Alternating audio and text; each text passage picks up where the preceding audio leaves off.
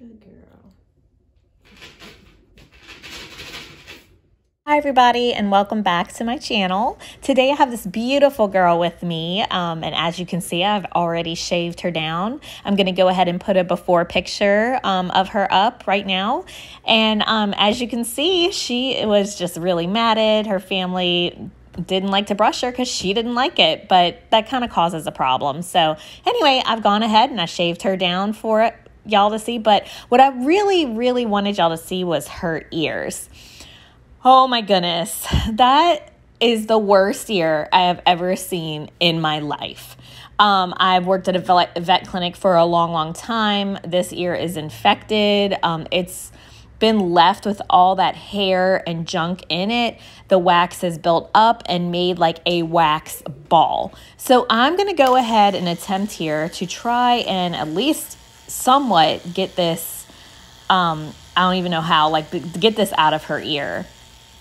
And her family says that she absolutely hates to have her ears even touched, does not want you to mess with them at all. And guys, that's a sign that your dog is just, something's wrong. I mean, you should be able to just touch your dog's ear.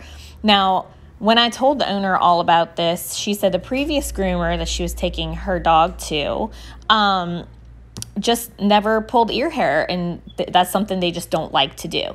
Well, guess what? This is what the result of that. Sweet baby girl here is just having a really rough time of it. Her head, she keeps shaking her head. She's trying to get it out. You know, her ears need to breathe. So that way it does not cause an infection. You just need to go in there. I know it seems like it's a little painful for the dog, but the end result is going to be your dog feeling a whole heck of a lot better. So just get in there, get a little tweezers, try not to pinch the skin because that will hurt, but get some hemostats and just pull the dog's ear hair. Now I finally got this one out, and I'll show you in a second. Here it is. That is a hard ball of wax and hair. That's so gross. I wouldn't want that in my ear. Gross. Oh, good girl. I have to give her lots of praise and stuff because that was a struggle. And now her ear is ready for the actual cleaning and just getting rid of the rest of that hair. The same thing goes for the other ear. I mean, look at it. Oh, that is so wrong on so many levels. It's just disgusting. I mean, look, just touching it, and I got wax all over my finger. Ew. Poor dog. Poor girl. So first I'm going to go ahead and try to get some out with the clippers, but you know, it's just a struggle. I don't want to clip the ear. I don't want to nick the ear. So I'm just struggling here. I think the best result is probably going to be just me trying to get this out with just some hemostats. She does not want me to, she does not want me to pull that ear hair, but it's just because it bothers her so much. And guys, I know she looks so much like Jolie, but she is not Jolie. This is just another one of my clients' dogs. So I'm going to take these hemostats, and that's how you do it. I mean, you just go slow and steady until you get what you need out.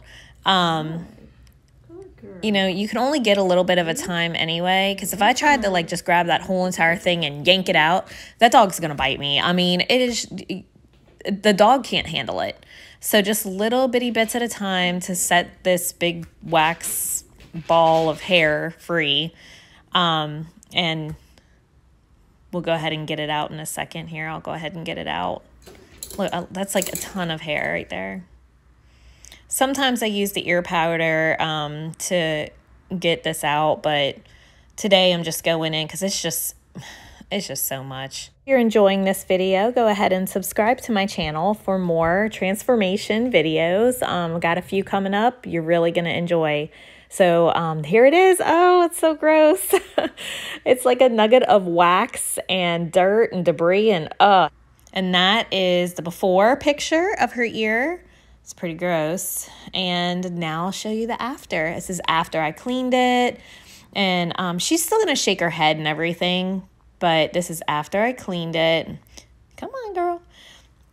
And it looks so much better. And of course, it's still infected. She still needs to go to the vet and get some antibiotics for her ear, but this is a whole heck of a lot better. Her other ear as well.